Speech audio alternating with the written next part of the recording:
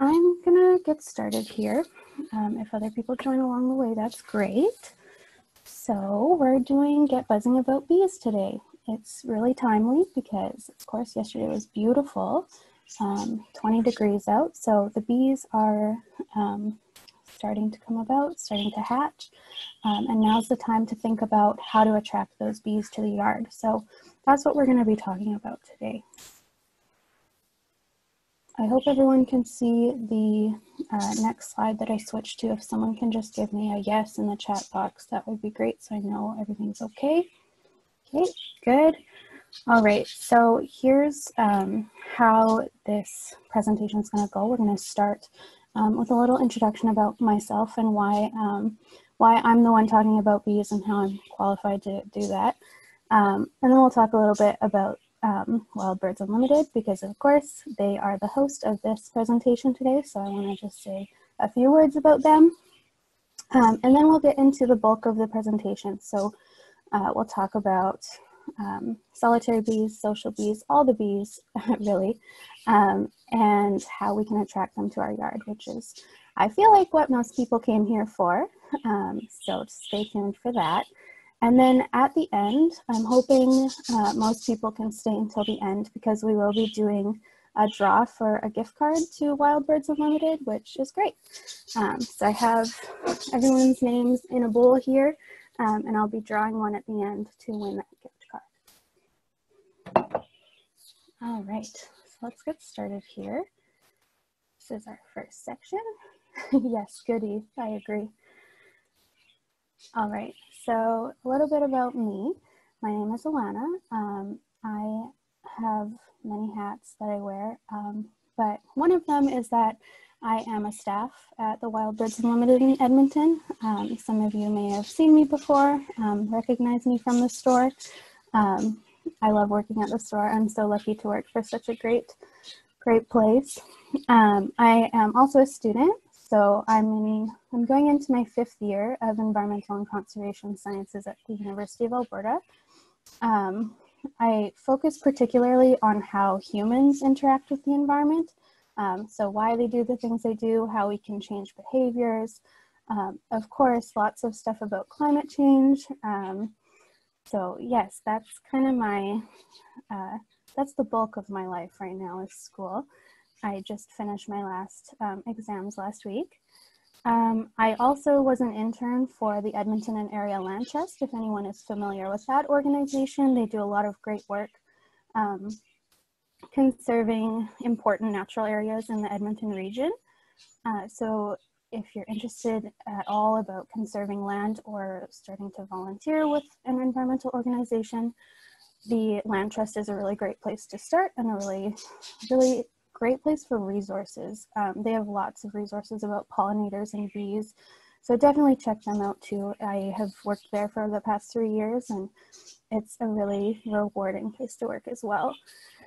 And then lastly, I have been doing work with bee hotels a lot this past year, because I actually received a grant from Nature Canada to give presentations about bees, solitary bees, building bee hotels, and how to attract them to your yards. So I've been doing this for a while. I really like bees. And if you have any questions along the way, or even after the presentation, everyone should have my email. Feel free to reach out to me. I'm happy to talk about bees, always.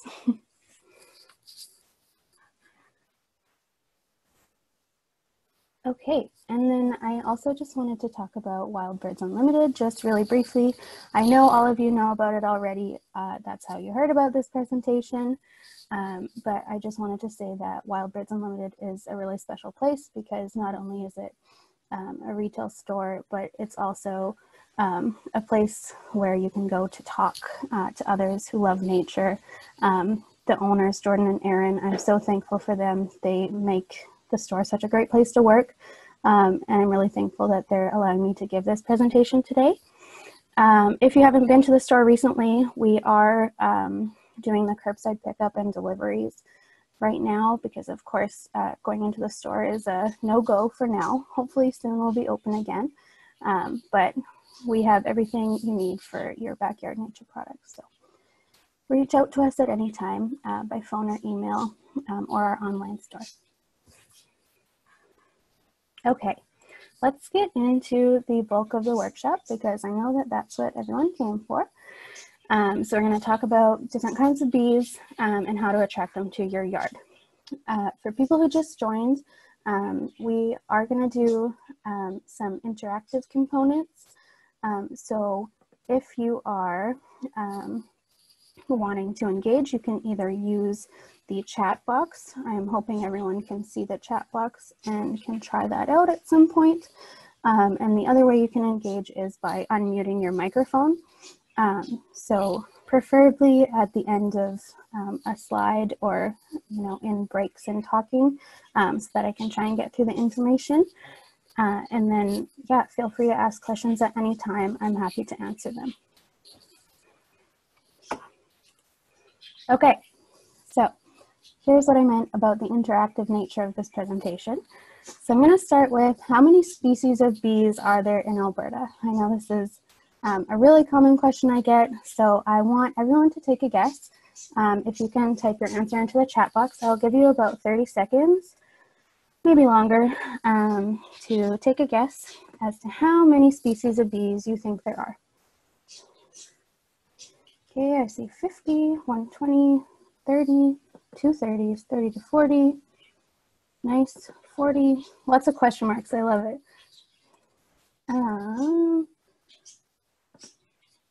Give everyone a few more seconds. 10,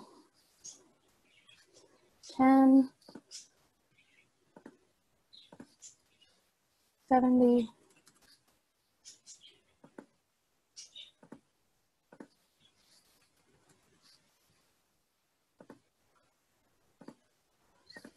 One second here.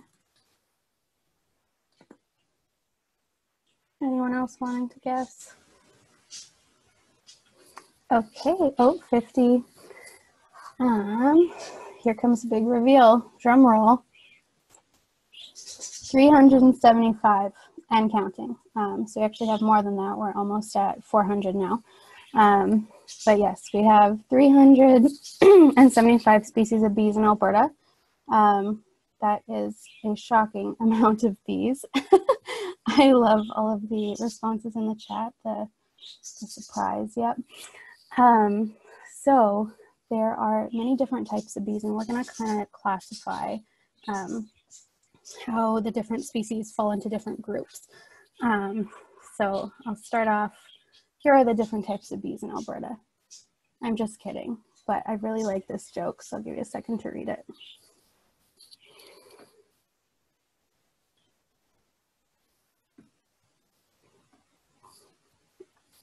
I like friends who eats pests but need a little more personal space. Technically not a bee, but still, I really like this graphic. Okay, so I'll go on to the actual different categories of bees now. Okay, so when someone says bees, I'm not sure, can you guys see my mouse when I point to something on the screen? Can someone give me a yes in the chat box if you can? Okay. So when I say bees, it really falls into two main categories. So we have social bees and we have solitary bees. And within that, there's different types. So the social bees are the ones that we normally think about. The really cute yellow and black honeybees and bumblebees. So these are the really big ones. We're really used to seeing them. When someone says bee, that's what we think of. But we also have the solitary bees, which don't get as much attention as the other bees, but I would say they are just as, if not more important than the social bees. And those guys are broken down into the tunnel nesting bees and the ground nesting bees. I'm going to go a little more in depth into these different types in the next slide here. Okay. So the main difference between the two groups, solitary bees and social bees, as I mentioned, the social bees are the ones we typically think of. They are the yellow and black ones. Sometimes they're fuzzy, usually striped. They're quite large. They're the ones, let me see, what would it be similar to? Probably like the size of an eraser on the end of a pencil. So they're usually quite large. They live in hives. They have a queen. And that's why they're aggressive. They're aggressive because they're trying to protect the queen. That's really their goal. So that's why they sting. They're pretty good pollinators, but they're actually not as efficient as solitary bees. So solitary bees are much smaller. Some of them are like, think the size of like a mosquito's body. They don't have like long legs like that, but they can be like super, super tiny. And they're actually way more common in Alberta than social bees. So solitary bees are looked over a lot, but they are the majority of the bees we have here. So something cool about them is that they live on their own. They don't live in a hive. So lots of people think that by attracting solitary bees to their yard, they might be encouraging a hive in their yard, but that's not the case. They live on their own. They don't come in groups. Some bees, some solitary bees will kind of nest together just because they are able to find nesting sites that are suitable in the same place, but they're not like hive nesting bees where they all kind of work together. They're all on their own, which is why they're called solitary bees. They're way less aggressive, and that's because they don't have a queen to protect. They don't need to sting. Some species of solitary bees actually don't have stingers at all. So lots of people are concerned about, oh, if I encourage native pollinators, solitary bees to come to my yard, I'm worried about my child getting stung or my dog getting stung. With solitary bees, you don't have to worry about that because they are not aggressive at all unless you're going out of your way to harm them or their eggs, then you're not at risk at all. They can also be lots of different colors, which is really cool. There's green ones, blue ones, black ones. Lots of the solitary bees don't even look like bees at all. They look more like flies. So lots of people have a tough time distinguishing them, and it's really hard without a microscope actually to tell species apart. So yes, every time you go outside and see something that looks like a fly, beware, it might be a bee. So, and they are much more efficient pollinators, so that's why we're trying to attract them to the yard. If there's any questions about solitary and social bees, feel free to either unmute your mic or type your question in the chat box. Okay, so I just wanted to show a breakdown of how many solitary bees there are and how many social bees there are. So as I said, we're mostly made up of solitary bees in Alberta. Actually, only 2% of the bees we have are honeybees and bumblebees, and that's in terms of the number of species, so not in terms of like the frequency that you'll see these bees, because of course we see honeybees and bumblebees all the time.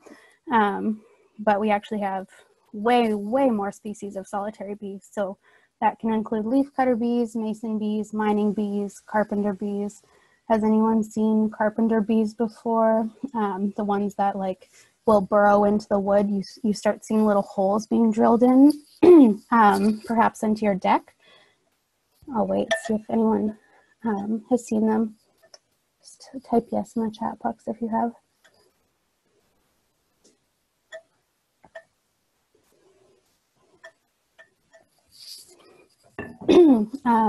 So yeah, they're really cool. They are the only bees that have mouthpieces that can bite through the wood. So the rest of the bees have to find already made cavities, whereas the carpenter bees can actually drill their own holes. So yeah, that's really neat. I see a question here. Mildred asked, aren't bumblebees also solitary bees? So they can live solitary lifestyles, but they are considered a social bee because they will interact with other bumblebees. You can also get a nesting structure for bumblebees. So bumblebees actually nest underground. So you can get a bumblebee house. It's kind of it looks like a regular bird nesting box a little bit, but you bury it under the ground and you put some cotton in there, and that's actually how they nest. So they can live solitary lifestyles, but they are considered a social bee. Does that answer your question?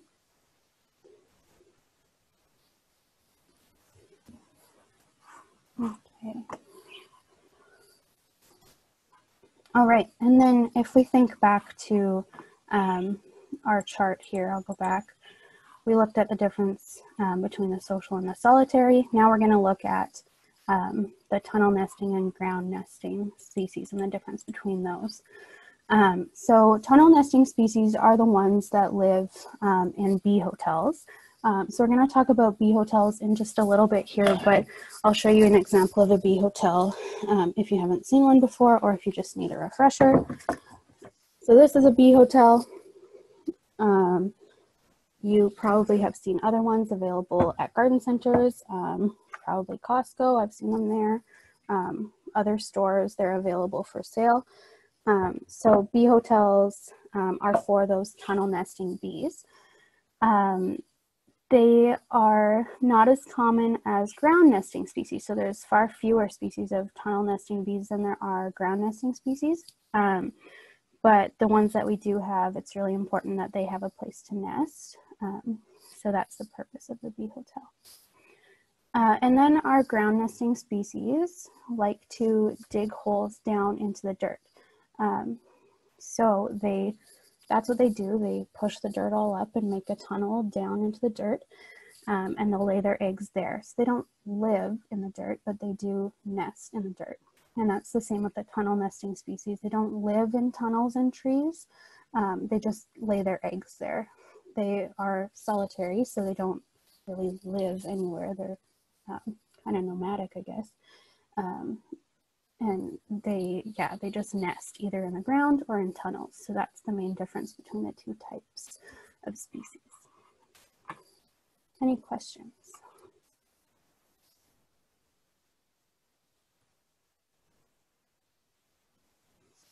Okay, feel free to ask at any time. Oh, here we go. So Carol said, do they create the tunnels or find tunnels that already exist? So the tunnel nesting species have to find tunnels that already exist because they don't have the mouthpieces to be able to create their own tunnels unless they're carpenter bees. That's the only exception. So mason bees, leafcutter bees, they all have to find tunnels in wood that already exists. So they'll look for decaying trees, holes in fence posts, like anywhere they can find tunnels that already exist. That's where those tunnel nesting species go. And then for the ground nesting species, they can actually dig into the ground. They find really soft soil or sand, sandy soil, not actual sand that would just all collapse.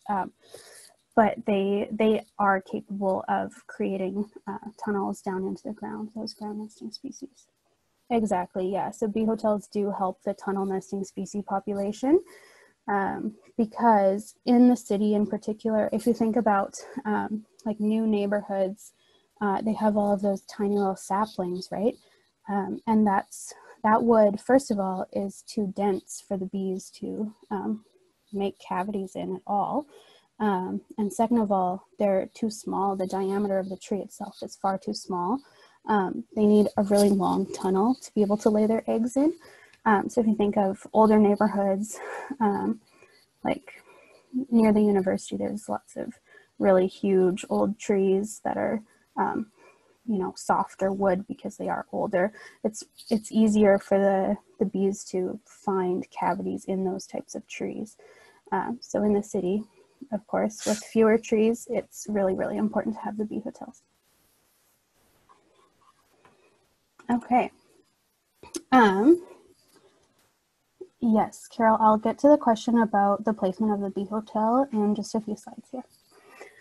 So I'm going to talk about a few ways you can help the bees, and then I'll go more specific into those different options in the coming slides.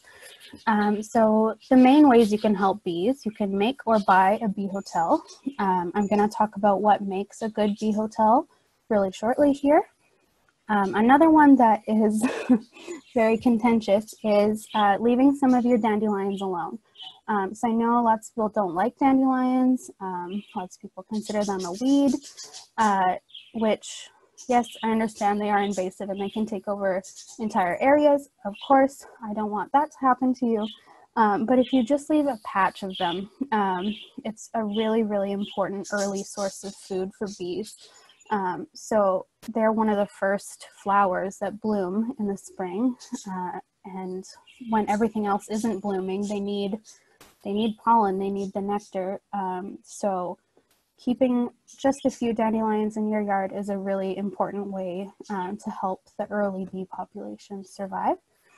So that's a really important way you can help bees. Another thing is to leave some empty soil patches, which again, I know is not super nice in terms of nice backyard landscaping, but leaving some open soil patches allows for bees to nest into the ground. So those ground nesting species will be able to burrow much easier into open soil patches compared to a grassy backyard or rocky or any other kind of backyard. So leaving some open soil patches is actually really important. It makes it a lot easier for those ground nesting bees.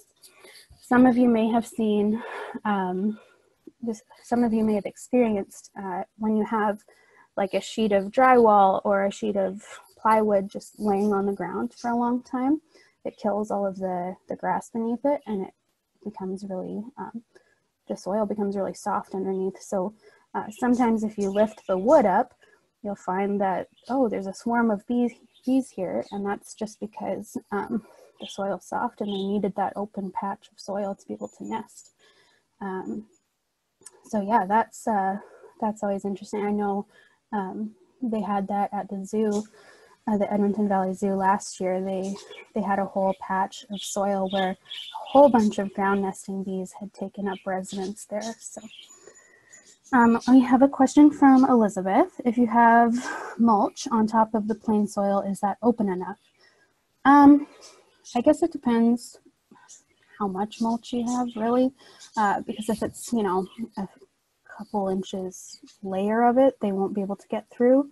If it's just kind of a nice sprinkling of mulch on top, though, that would be fine. But yeah, I hope that helps. And then Monica said, do bees lay eggs all summer or only at certain times? I am coming up to that in just a minute here, Monica. Hang tight. And then the last thing is planting native plants that bloom throughout the year. So the bloom throughout the year part is super important because it provides a food source for bees all year long. Lots of the plants we plant, they bloom in, you know, June, July, and then in August they start to die off.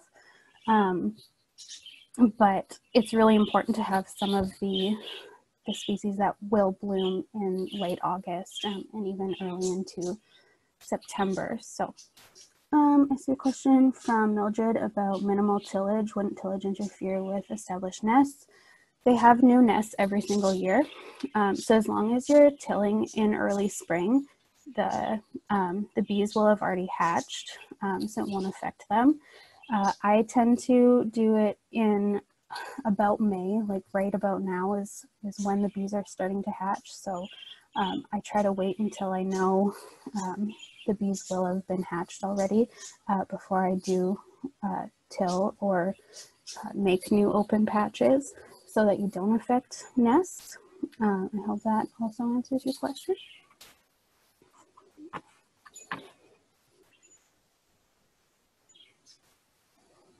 Another question from Wojtek.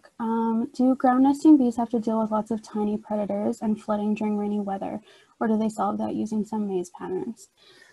Yes, they do have to deal with lots of other predators in the ground for sure. So ants is a big one because ants will eat like everything. And if the ant colony starts nearby a tunnel nesting or a ground nesting species of bees nest, they'll just eat the eggs and they'll eat the pollen that the mom leaves there for the eggs. So they do have to deal with a lot of predators for sure. They do,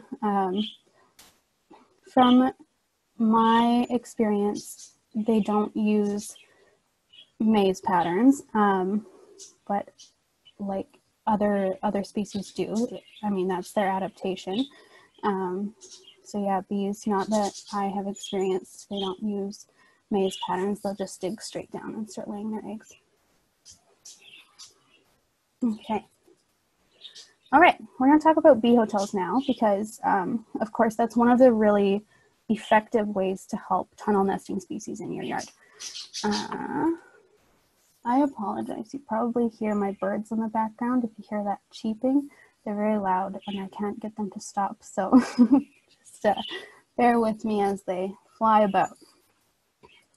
Okay, here's another interactive question. Who has seen, heard of, or has a bee hotel already? Maybe up in their yard, in a neighbor's yard, saw them at Costco. Type your answer into the chat.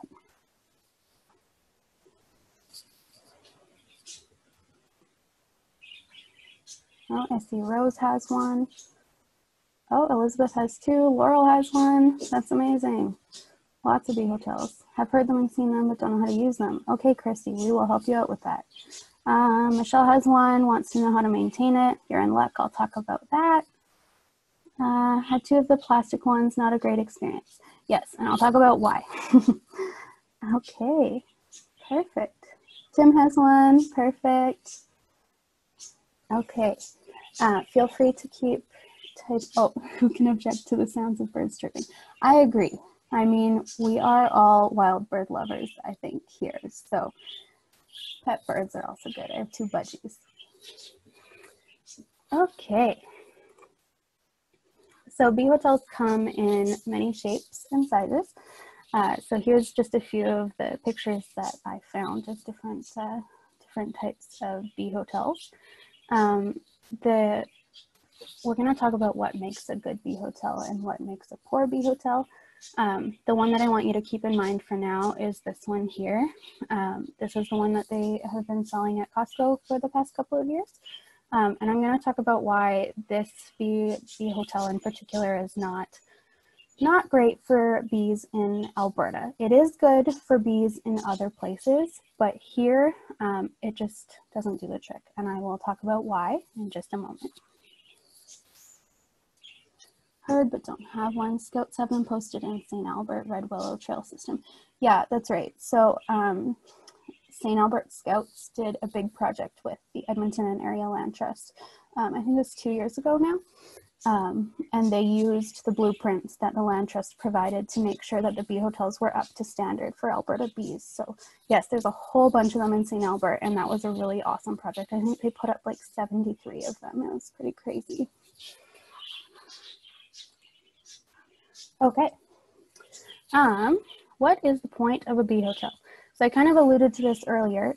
It's for those tunnel nesting bees to lay their eggs. It's not actually a home for the bees, it's really a nursery. So that's why I call it a hotel, is because the mother bee doesn't actually live there. So that's why I don't call it a house. It's really not a house. They just lay their eggs. The best word for it would be a nursery, is really what it is. Just give me a second here. Oh, Michelle said, we have the Costco one and that's almost full. That's really awesome. I'm glad it's working for you. There are a lot of people who have had miserable experiences with them. So I'll talk about why that is. If it's working for you, that's wonderful. I'm really glad. But I will talk about why physiologically it doesn't work for the bees. As I mentioned earlier as well, bee hotels are especially important in urban areas because there are fewer trees and they're much smaller, again, so the diameter isn't long enough for them to make a tunnel to lay all of their eggs. Bees can lay up to 15 eggs in one tunnel, so that's a whole bunch, and they need a lot of space to be able to do that. So if the tunnel isn't long enough, they aren't able to do that. Sometimes they will split up their eggs into like 2 tunnels or 2 or 3 around. So you'll see sometimes in bee hotels, I'll just show you here. sometimes the same mother will lay her eggs in these two tunnels, for example, though. She'll lay them like 5 here and 5 there, just because sometimes even these tunnels aren't long enough. Okay. Yeah, so finding old trees or natural cavities in the wood is pretty difficult in cities. One thing you can do if you have a stump in your backyard, like you had to have a tree removed and you have a stump that's just left behind, you can drill some holes into that stump. So just grab a drill and some relatively long drill bits, 4 or 5 inches, and just drill holes into the stump, and that will help your solitary bees tremendously. So that's one thing you can do as well. You could see that here in this log, someone took out of their yard and just drilled holes into it. So that's an awesome idea too. Yeah, so Mildred said, what size of drill? So the bit should be quite small. So I have a blueprint for building bee hotels that tells you exactly what diameter of drill bit you need to use to make sure it's suitable for Alberta bees. So I will send that out in an email afterwards with some other resources too.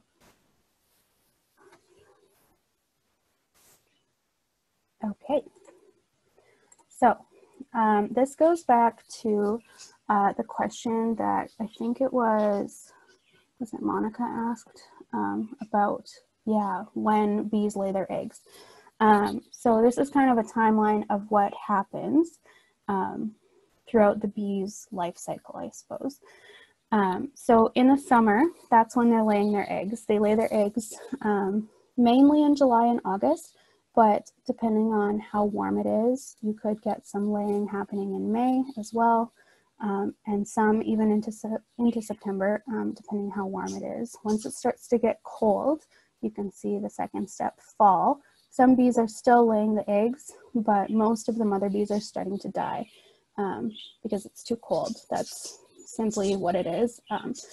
The solitary bees have a really short life cycle because the adults don't survive the winter. It's just the babies that will. So lots of them start to die off as soon as that first frost hits. So most eggs are laid before the fall. And then in the winter, the baby bees will live inside of either your bee hotel or inside of their natural nesting cavity in a tree. And they grow there all winter. So the mother will leave a food source for the babies. I'll show you that in the next slide here. And that's how they are able to grow throughout the winter. There is a question that comes up a lot. It's freezing out. It's -30. Should I bring my bee hotel inside so they don't die?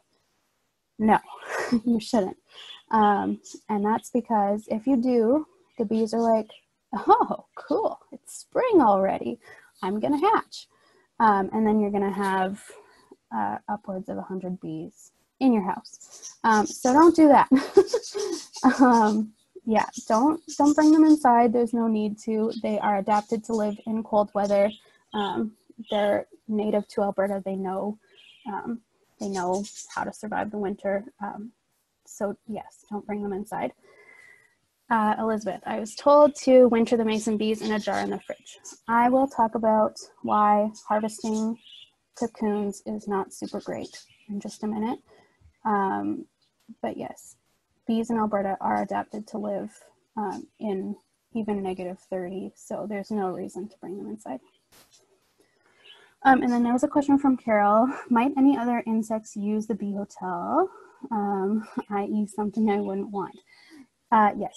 So you will also get solitary wasps nesting in the hotel, and solitary wasps are not bad. We all have, well, lots of people have negative ideas of wasps, of course, because they're very aggressive.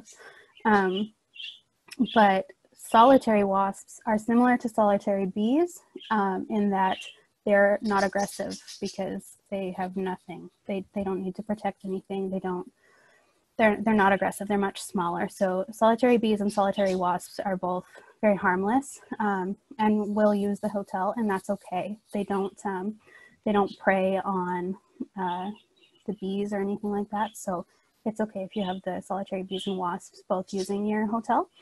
Other insects can infest the hotel. That's possible, and that usually happens when you're not cleaning it out. So I will talk about maintenance a little bit further on in the presentation here, and about how to keep it clean so that it doesn't get infected with other pests or disease. The Land Trust has a bee hotel up in Southwest Edmonton at the Larch Sanctuary, if anyone's heard of that or been there. Anyways, it's just off of Rabbit Hill Road. It's a beautiful place, kind of in the White Mud Ravine area. Anyway, they have a bee hotel up there, and there is a really big spider that lives in the bee hotel, kind of just in one of the openings between the blocks. And at first we were really concerned about the spider living there. We're like, well, he's gonna go in and eat all of the baby bees. Like, this is not great. But over our lunch break, we were sitting by the hotel, and we're watching this spider, and the spider would actually, he would just stay inside of his web, but then there were ants crawling up onto the bee hotel, and the ants were trying to harvest the eggs and eat them, but the spider would actually pop out and grab the ant for his own dinner. So I thought of the spider as more of a protector of the bee hotel than anything. It was very obvious that he was not interested in the eggs at all, and that was the case throughout the whole summer. We didn't see any evidence of it going into the tunnels to try and eat the eggs. It was actually protecting the eggs from the ants. So yes, it's possible that other insects will use the hotel. One thing to keep in mind is that if you have too many gaps between the blocks, so you can see there's little gaps here, we actually recommend filling in those gaps with paper straws, because paper straws can be used as a tunnel for the bees. They don't prefer it. They prefer the wood because it's more natural, for sure. But if you fill in those gaps, it'll mean that it's less likely for other creatures to crawl in here. We had a bee hotel up once that had really large gaps between the blocks, and we had a squirrel who decided to make his stash behind the blocks. And yeah, so just make sure it's all tightly packed in there. Monica asks, will you be talking about the placement of hotels, i.e. sun, shade, height, etc.? Yes, I will. I'm gonna move on to the next slide here. Okay, so I'm gonna talk about how bee hotels work, because it's kind of a mystery for some people. So on the top, I have a graphic, I guess, well, kind of a diagram. It's a real life diagram that we made at the Land Trust to explain how the bee hotels work in a simple way. And then on the bottom, there's a picture of an actual bee hotel in use and what that looks like. So the first thing I want to point out, I'll use my mouse here so you can see, is that every single egg lives in its own little cell. So I like to explain this as each egg has their own bedroom, and the mom makes sure that they have everything in the bedroom that they need. So for example, the mother will lay the egg, but then she will go to get pollen and nectar, which is indicated by these little yellow pom-poms here, the little pollen. So she'll surround the egg with the pollen, and that's how they're able to grow through the winter. They're able to absorb that, the nutrients from the pollen.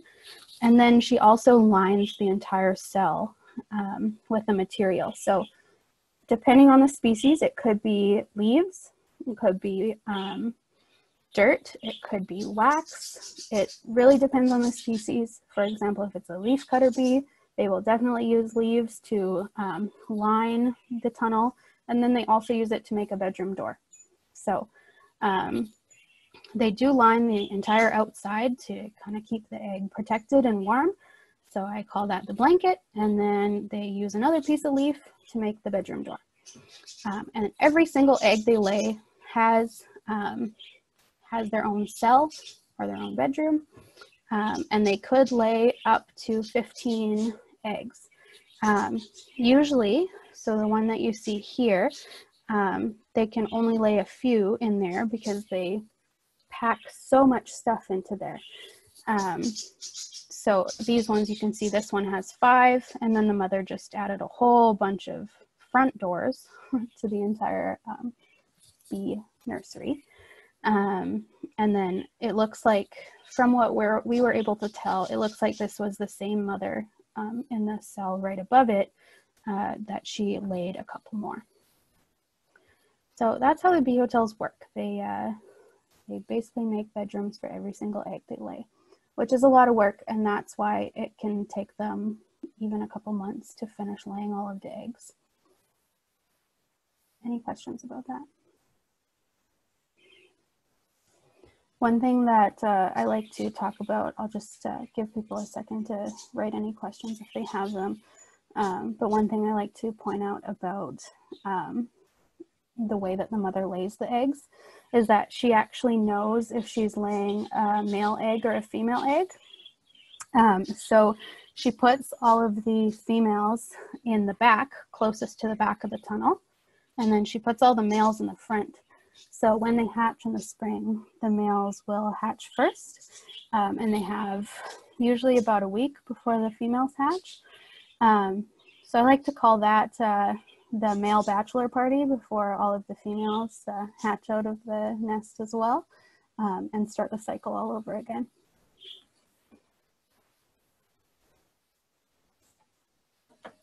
Okay, how can you tell if your bee hotel is being used? So you saw in the last slide, it's easy to tell when you have a cross section of the tunnel, but bee hotels don't usually have a cross section to be able to tell. So you can tell by looking at the end of the tunnel. So in this picture here, you can see that some of the tunnels are clearly empty, and some of the tunnels have a cap at the end of the tunnel. So I call that the front door. Depending on the species of bee, some of them, like this one up here, is using what looks like, it looks like wood chips to me. So they probably used some kind of mulch or other, wood-like substance. Whereas if you look down here, we've got some kind of a waxy material, and lots of times the solitary bees can actually produce that. They have glands that produce this waxy substance. And then other ones, like over here, this is very likely a mason bee that uses dirt to fill the tunnel. So that's what they use to both line the cells of the eggs, and then they use that for the front door to cap off the tunnel.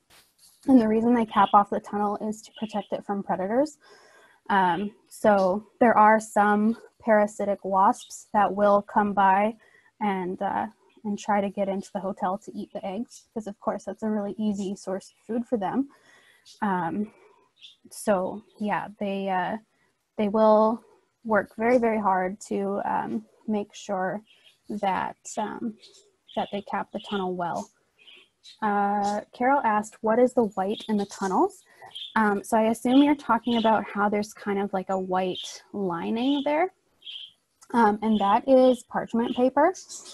It is very optional, and there is no evidence for or against using parchment paper to line the tunnels.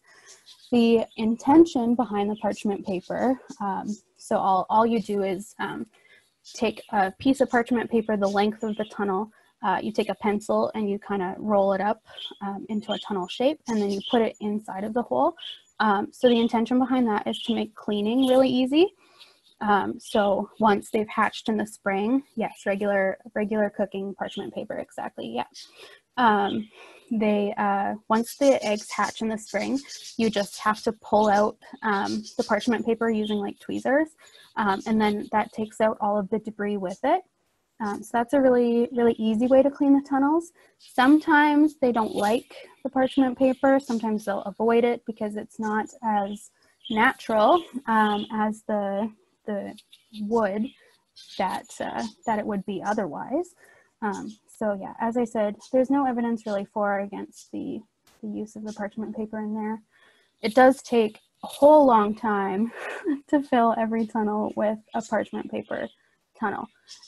So I don't tend to do that, but I know there's lots of people who want to make it easier in the spring, so they do.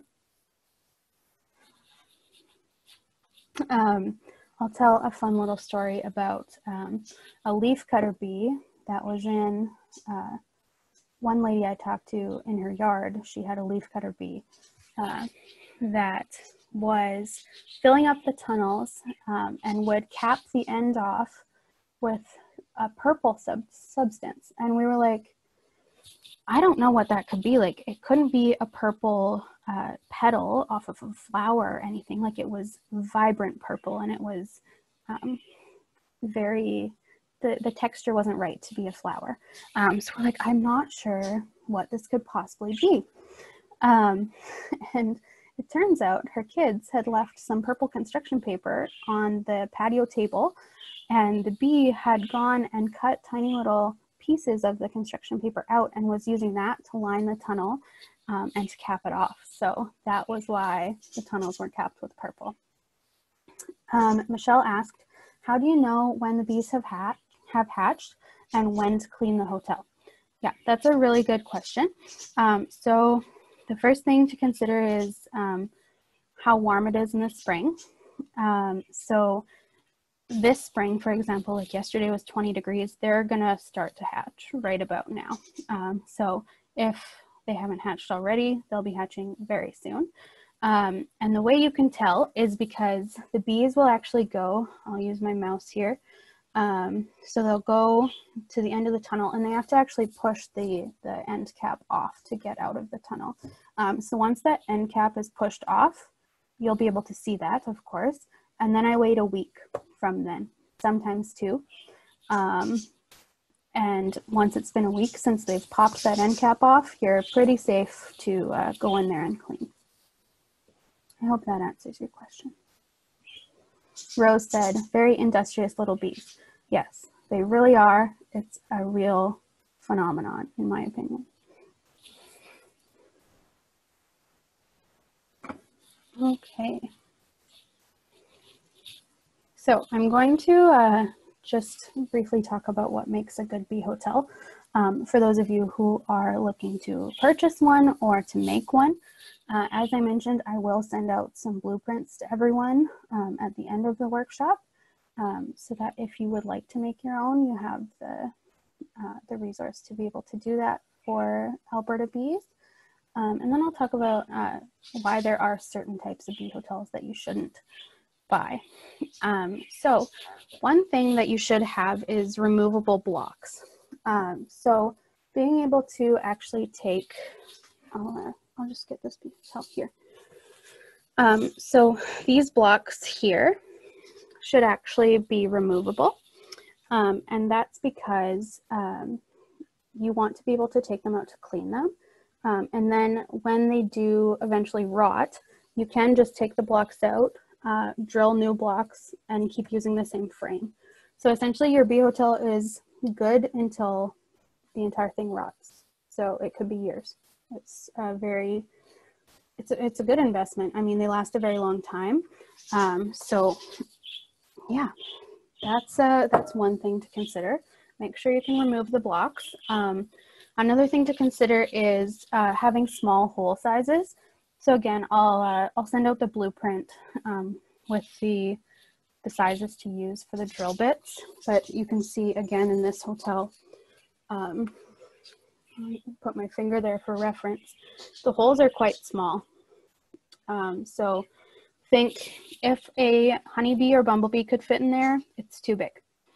So you're gonna wanna make them much smaller so that a bumblebee could not fit their fluffy little body inside. That's just because most of the bees in Alberta are super small.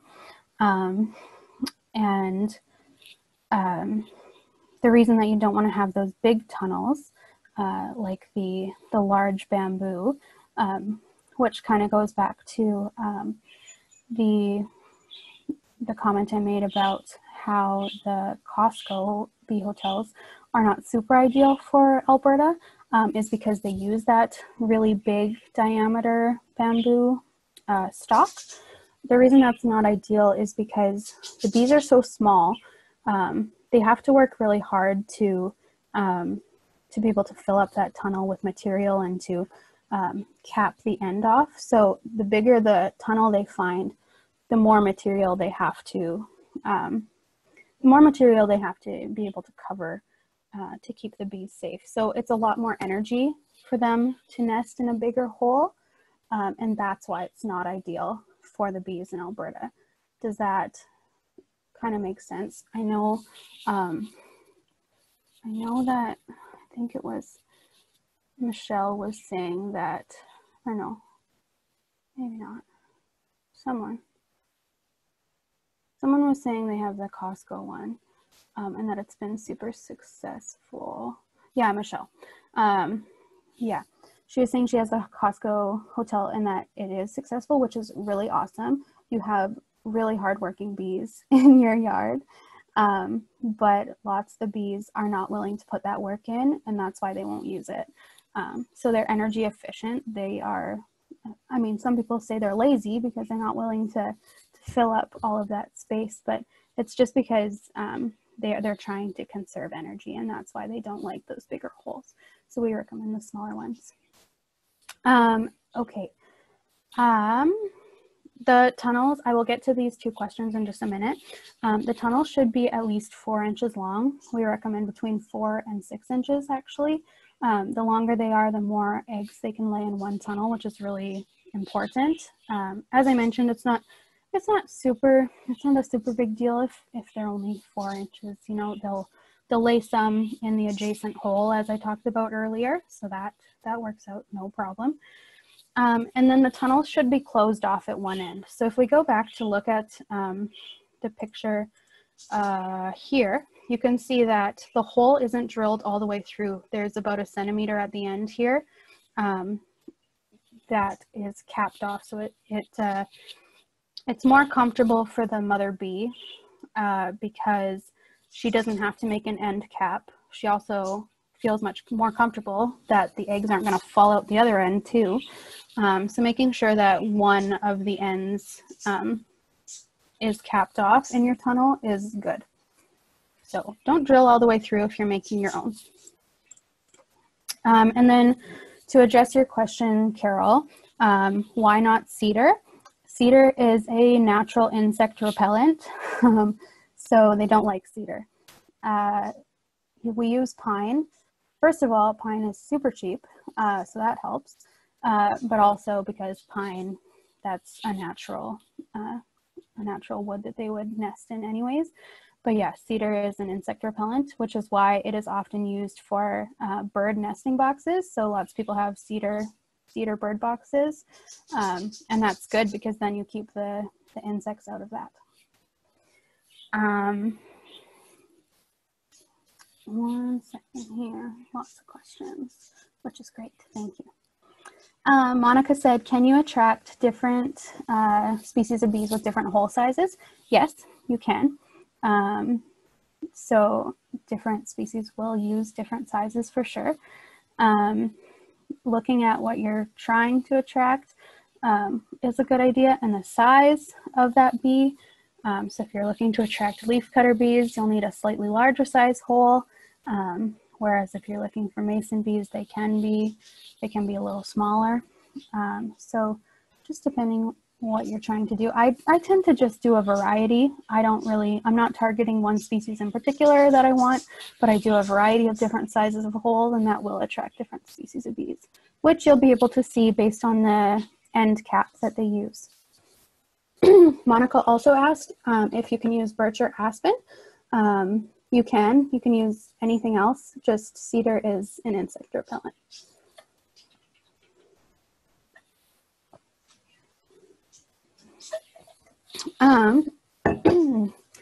Teresa said, do any bees leave the tunnel in the fall? I have some holes that were covered in the summer and then empty in the fall. Usually that's because of predators. Usually it means that a parasitic wasp or some other type of insect has come and eaten the bees. So sorry for that sad answer, but that's the reality of it. And then the other thing I wanted to talk about is lots of bee hotels have, they call them multi-insect habitats. Sometimes they'll call them insect houses, insect hotels, and they have different kind of areas for different insects, or what is supposed to be for different insects. And the reason we don't want to do that is because having many different insects leads to a lot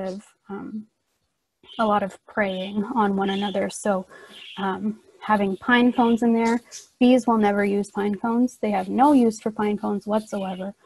So you'll get other things nesting in the pine cones, mites, ants, other not appealing or desirable insects in your hotel.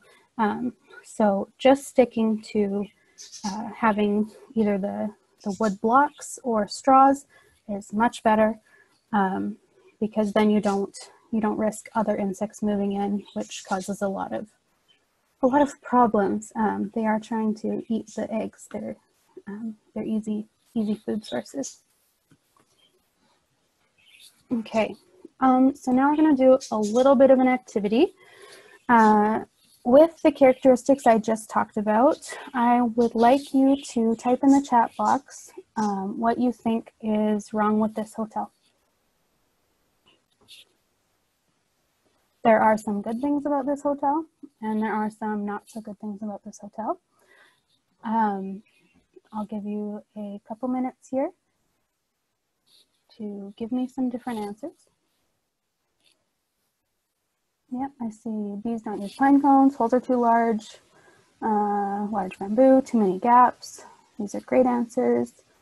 Yep, large bamboo with too much space between, not enough energy efficient to cap. Yep, perfect. Holes too large, excellent.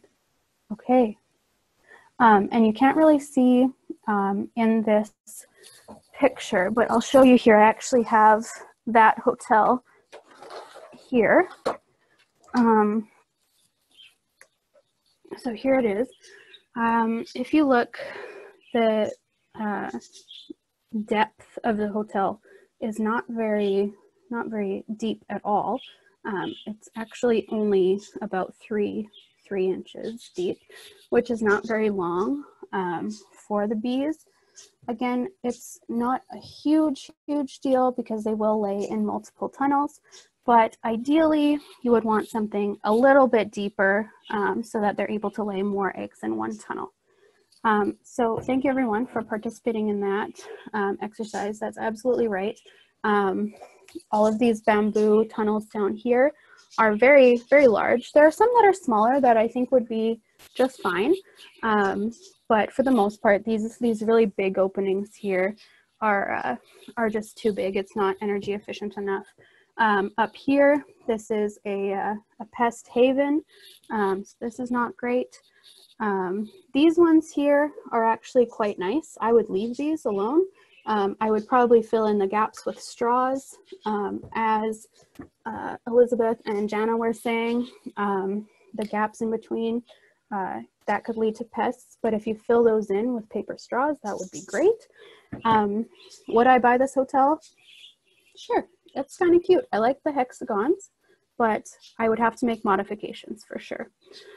So even there's some people who have no success with the Costco hotels, but they love the design, and I'm with you. It's very cute.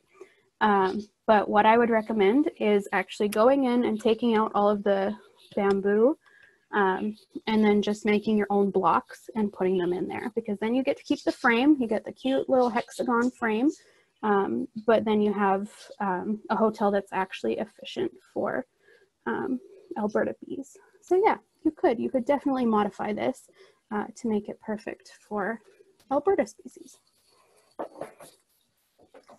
Okay. So where can you get a hotel that's better for Alberta bees? Well, you're in luck. Wild Birds Unlimited is making some bee hotels. So if you're in need of one, we're going to have them on sale for $29.99. We are doing pre-orders for them. So if you would like one, please get in touch with us. We'll put you on the list and we will have one made up for you. This is a really good price for a bee hotel, especially one that's made for Alberta bees. In the picture here, you see that there are some gaps, but the completed bee hotels will have lots of paper straws available to pack it all in tightly so that the blocks don't move around and so that there's not that gap for pests. Jana says, I have seen information that you should move hotels to a shed or garage for the winter. I assume that's a myth. Yes. At least here in Alberta, we don't recommend that you move them inside at all because they are adapted to live in the cold weather, and giving them somewhere warmer will make them think it's spring and they will hatch. So yes, don't bring them inside. Rose says, mine is on the fence post for the whole year. Yeah, that's probably good. Thank you. Are you going to explain how to clean them? Yes. In my FAQs. Okay. Before you leave today, can you cover how to clean the holes if there's no parchment paper? Yes, on it. Okay. That's the next slide, I promise. Okay. When should I put my bee hotel out? In May or June, because this is when the bees are starting to look for a nest. So now is a really good time. If you don't have a bee hotel already, now's a good time to buy one and put it up, or a good time to make one because everyone's stuck at home. So why not build your own? So yes, now is a really good time to start putting them out. Where should you put your bee hotel? Yeah, you should put your bee hotel on a tree or a fence post. I usually put them on fence posts because lots of times there's not trees big enough to mount them on, but it's up to you, of course. You should have them 4 or 5 feet off the ground. If they're too close to the ground, they're susceptible to predators. If they're too high, the bees won't find them. And then it should face east or southeast because you want it to get the morning sun. That's really important, especially in the winter time. So they are able to survive the winter, but it really, really helps if they're facing east or southeast. So I hope that answers some questions that were asked before about placement. I already talked about how you should leave them outside. Otherwise, you're going to have a fun little swarm of bees in your home, which is not great. Okay, next. Again, I've talked about how bee hotels are a good investment. They will last until the wood rots, as long as you clean it out each year. So here is some information about how to clean it. So again, you have to wait until they've hatched out. So they will pop that front cap off and then wait 1 to 2 weeks from the time that you notice that the top has been capped off or pushed off, I suppose. And then you can go in with either an air compressor. So, you know, the attachment to the air compressor that's kind of like a needle. You can put that in the tunnel and just blow all of the debris out. Or I really like to use a pipe cleaner. So just a regular crafting pipe cleaner, you know, fuzzy metal wire through the middle, and just go in there and clean them all out. Because just like humans, bees do not like staying in dirty hotels.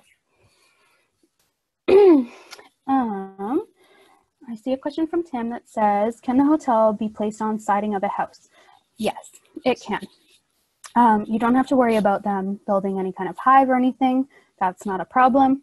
If you are putting it on the house, I would just make sure that it is facing east or southeast, particularly because there is the overhang of the house and you don't want it to get shade all the time. Jana said, so no kind of bleach mixture like with birdhouses. Correct. Super dangerous for the bees. All you need to do is the pipe cleaner. Just get the debris out of there. That's really all you can do without harming them. And then you can replace the blocks from your bee hotel, I don't know, every 5 years or whenever you feel the wood is starting to rot or isn't able to be cleaned successfully anymore.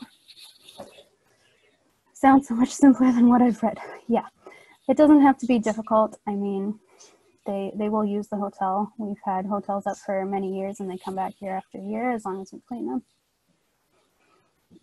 No bees have moved in. What do I do? This is a common question. Sometimes it's because you put the bee hotel up too late. So people will say, oh, I put my bee hotel up last week and it's mid-August. And I'm like, well, yeah, that's that makes sense why none have moved in. So sometimes it's a timing thing. Other times it's a location thing. So just try putting it in a different spot. They just need to find it. And once they do, they'll keep coming back.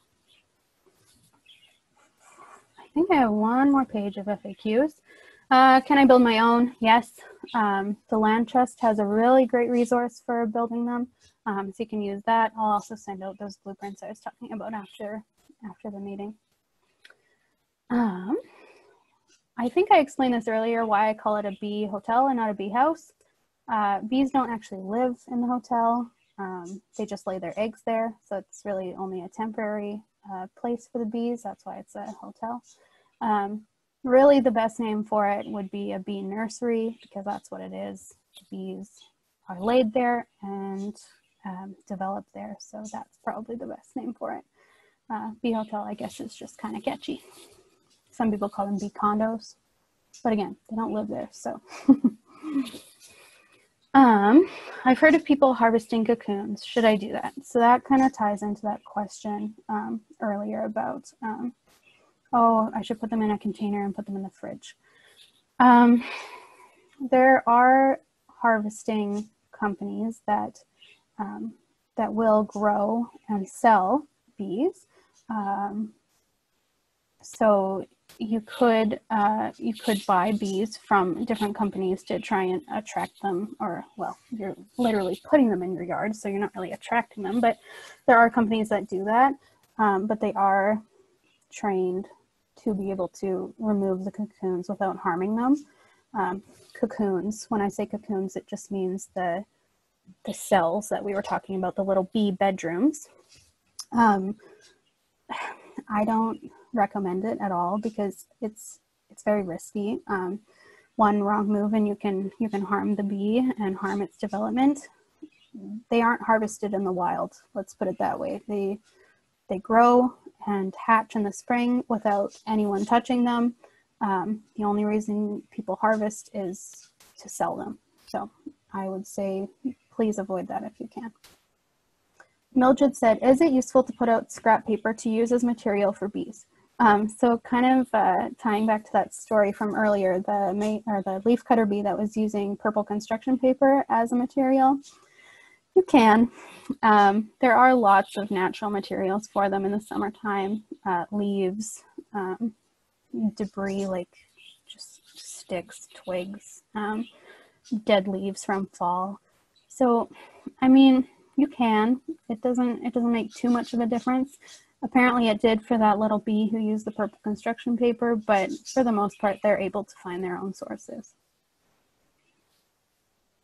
Okay. This is your, it might make for a very colorful bee hotel. Yeah, put out different colors of scrap paper and see how your bee hotel turns out. That'd be pretty cool.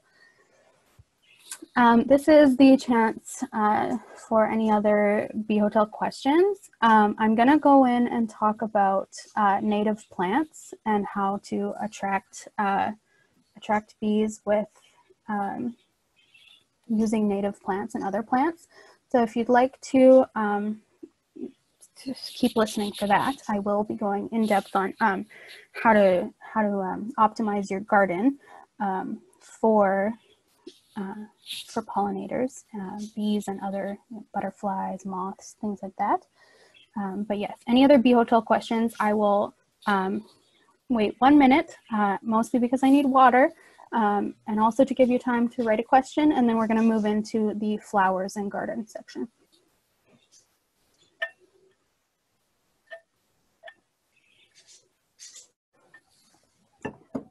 Jana said the plastic bee hotels are a no-no. Plastic isn't a natural material for bees, so they tend to avoid it altogether. It's slippery, so they're like, this is not like wood, this is not natural for me, it doesn't, my bees don't feel safe, I don't really want to nest here. If it's lined, I've seen some plastic bee hotels that are lined with either paper or cardboard. That is super helpful, and could be, depending on the size of the hole, could be successful. So I guess to answer your question, maybe they might work depending on the design. I also had a question about buying bees online, like buying eggs or buying clay for the bees to use. So again, as in terms of the material that they use, it's kind of like when you put scrap paper out, it could help them, but for the most part, if it's a bee that uses clay or dirt to make the hotel, they're going to find it on their own. They're not going to need that additional clay. You're really just making it easier for them, and they are energy efficient. They try and conserve energy. So possibly putting out clay or scrap paper might help them, but they really are adapted to use natural materials. The other question about should you buy bees or eggs online? You can. Just be cautious about where they're coming from. If you're buying like mason bees, for example, that's the most common one, make sure they're coming from Alberta. If you're buying them from, you know, Eastern Canada even, or, you know, the United States, anywhere else, be very cautious, because then you're introducing a non-native species, which is not great. Teresa, I saw a bee hotel that had a removable wood cover on the front with 2 half-inch open slots running vertically. Okay, that sounds to me a lot like a butterfly house, where it has like a solid wood front and has slits kind of cut into it. Butterfly houses are not effective. There's been a lot of research done on them, and they're less than 10% effective. Butterflies don't usually nest in there, and it can cause lots of pests. So yes, I would say, based on the description, if there's no actual like tunnels, like single tunnels, I would say that's probably not going to be sufficient for them. Jana is talking about the plastic bee hotels, I think. We used them 1 year and put the covers on the outside that they recommended. Oh yes, yeah, because some bee hotels give you like stickers to put on the end after the bee has put their own natural cap on there. And it's a problem because, as Jana says, in the spring, the bees weren't able to move the covers and died because they were trapped. So yes, if you have a bee hotel and they say, oh, put this little sticker on the end, don't put the sticker on the end, because they can't push that off. It's not a natural material for them. It's too stuck. They can't get out. So yes, that's like such great information. Thank you for sharing, Jana. Okay, I'm gonna go into the flower section. I'm happy to answer more bee hotel questions in the chat, or always feel free to email me. I love talking about bees. So any other questions, feel free to ask. But I do want to move on to the flowers, because I know not everyone has hours and hours to talk about bees. Okay, so pollinator friendly plants. This is a shorter section, so we are getting close to the end here. Okay, so native plants for pollinators. So why is it that we encourage so strongly plants that are native to Alberta and not other plants like we can buy at a garden center, annuals and perennials? The reason we recommend specifically planting native flower species is for 2 reasons. First, bees are more effective at pollinating these plants. They are literally built to pollinate native plants. They have adaptations to pollinate these plants. They're physiologically designed to pollinate native flowers. So that's the main reason. Second reason is because it's helpful for the ecosystem as a whole. So planting native flowers is really important, especially in cities where really we have turned it all into grass. There's not a whole lot of native diversity, except for in parks, really. So having native plants in your backyard is really important for ecosystem health. So there have been lots of questions. I got some questions before the meeting also about what species to plant. So I have a few, this is my, I guess, top 6 recommendation. I know Teresa was asking me if I had a top 10. Nope, but I have a top 6. So here are some of my favorites. I really like giant hyssop. So giant hyssop is, let me just go back for a second. It's this beautiful, tall purple plant, super tall. So if you are planting it, put it in the back of the garden so it doesn't overcast over all of the other ones. Wild blue flax is really nice. It's a kind of looks like grass, but it has a nice blue flower on the end. And then smooth fleabane is really beautiful. It, I don't have a picture of it here. Oh, maybe I do actually. Yeah, here we go. So smooth fleabane, if you can see my picture here on the camera, it kind of looks like a daisy, but the petals are much thinner. It's a really nice one to have. Low milkweed. I really love low milkweed. It is a really unique flower. Sorry, hopefully you can see that. If not, very easy to look them up online afterwards. That one's really nice for butterflies too. So low milkweed is actually the monarch butterfly's favorite. I'm not saying if you put milkweed in your yard, you're going to have monarch butterflies, but I am saying the butterflies like them a lot. They're very cool plants. So those ones are really nice. They're very short. Another nice one is Gaillardia. Some people know it as blanket flower. So it's just this one here, yellowy orange. And you'll notice that lots of these are different colors. So we have like purples, yellows, blues. I like to have a wide variety. First, because it can attract different species of bees and butterflies, depending on what they prefer. Also, because bees are not attracted to red. I actually just found this out, that bees don't prefer red flowers.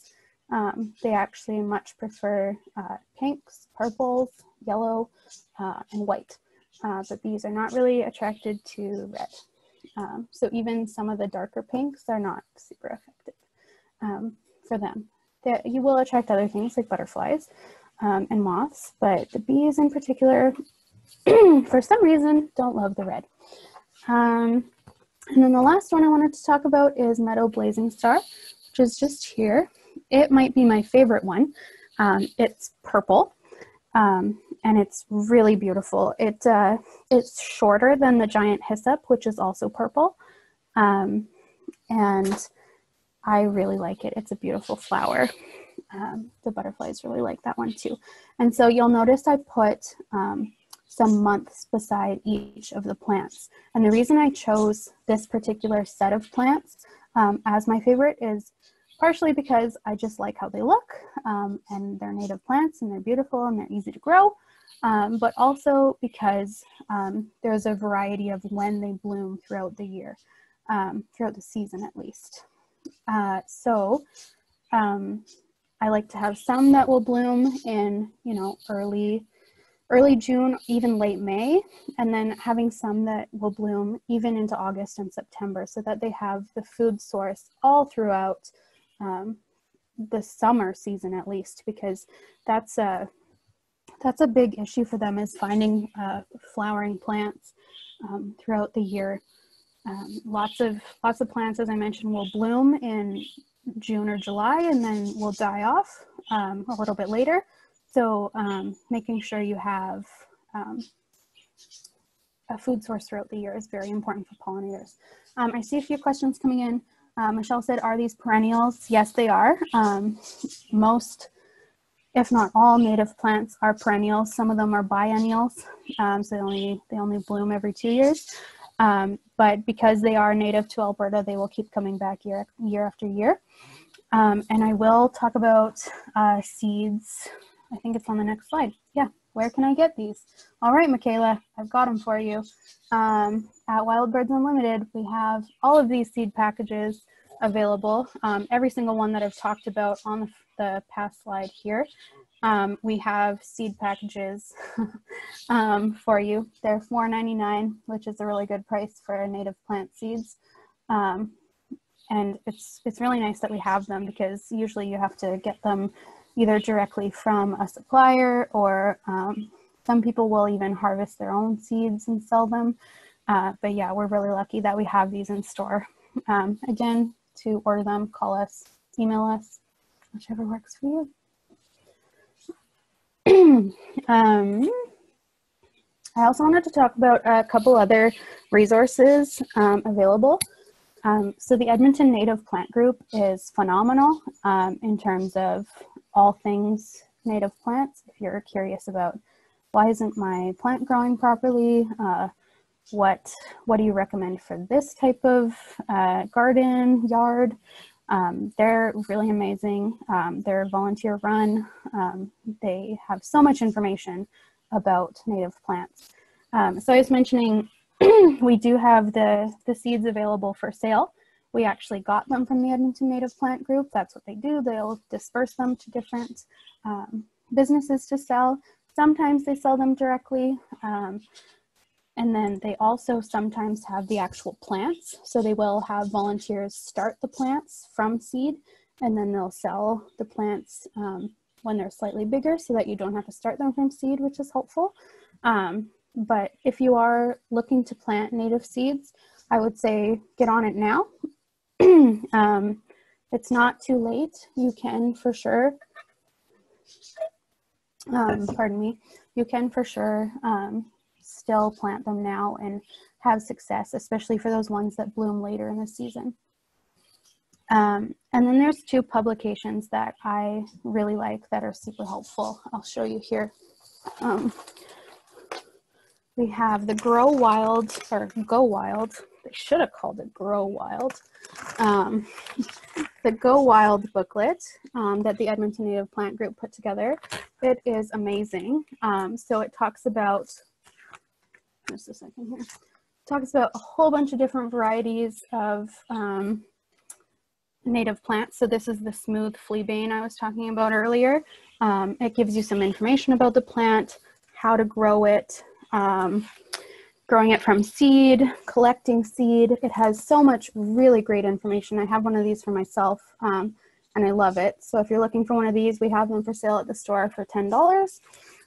The other nice one that I like, not necessarily for growing these seeds, but for when I'm out walking trails and trying to figure out what different plants are, the Common Wildflowers of the Edmonton area brochure. It has so many wildflowers and is really helpful in identifying what you're seeing out there. So they talk about what they look like when they flower. They kind of organize them by color. Super great. So if you want one of those, they're a toonie. You can get them at Wild Birds. We have lots in stock if you're looking for them. Mildred said, some of these seeds are a little hard to start, aren't they? Yes, they are, which is why some groups, including the Edmonton Native Plant Group, or there are some private businesses, will actually start them for you and you can buy the plant from them. Of course, it is more expensive. You're paying usually $5 or $6 a plant, whereas when you buy a pack of seeds, you get lots, like 30. So it is a little bit harder to do, but it's really worth it once you do get them into the ground and going. Mildred also said, what about lupins? Lupins are usually further south in Alberta. They're not super common here. They are native to Alberta for sure, but they're not as common in the Edmonton region. Further south, central, and even like far south, Lethbridge, Calgary, they have much more abundance of lupins. They're fine here for sure. There's nothing wrong with having lupins here, but yeah, hope that helps. Okay, what about botanical plants? Does this mean that we shouldn't plant them or that they're bad for bees? No, not at all. Botanical plants are really great for bees too. They are not as efficient pollinators can't pollinate them as efficiently as native plants because, as I said, pollinators are adapted to pollinate the plants that naturally grow in Alberta. But that doesn't mean that annuals, perennials, you know, pansies, all of the other plants that you can buy from the garden center, that doesn't mean those are bad by any stretch. They're still great for pollinators. But as I said before, having native plants really helps the local ecosystem too. So that's why we recommend it. One thing to consider when you're getting plants like botanical plants from a greenhouse is that you should be getting ones that bloom throughout the year. So not necessarily just all plants that are going to bloom, you know, in June and July and then they all die off for August. So trying to get ones that are going to be blooming at different times is really helpful for the bees. Okay, we're about to go into the third section, but I want to ask if anyone has any other questions about native plants, pollinator attracting plants, anything like that. Mildred says, I've noticed bees really love Icelandic poppies. Yeah, they do. I'll just give everyone a minute here to ask any plant-related questions, and then we're going to go into the gift card draw.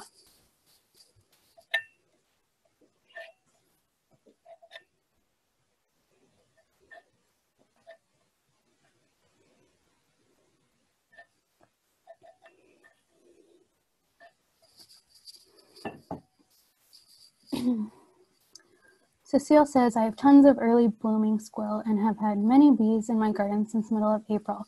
That's amazing. That's so great. So good to hear. Yeah, it's really good that you have that really early blooming flowers. Having an early blue violet is also really great. I know that at my parents' acreage, there's lots of early blue violet and the bees just love it. So yeah, making sure you have those that bloom all through the season is probably the best thing you can do in terms of plants for bees.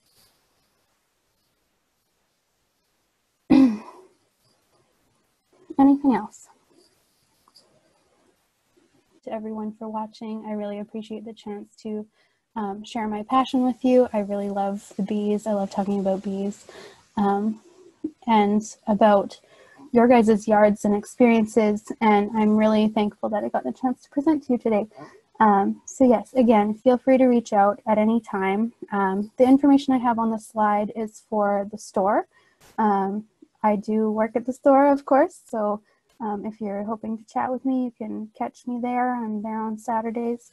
And then you do have my information too from the email if you want to get in touch with me personally. I'm always happy to chat about everything about bees. So thank you again. Thank you so much for all the comments in the chat. I really appreciate it.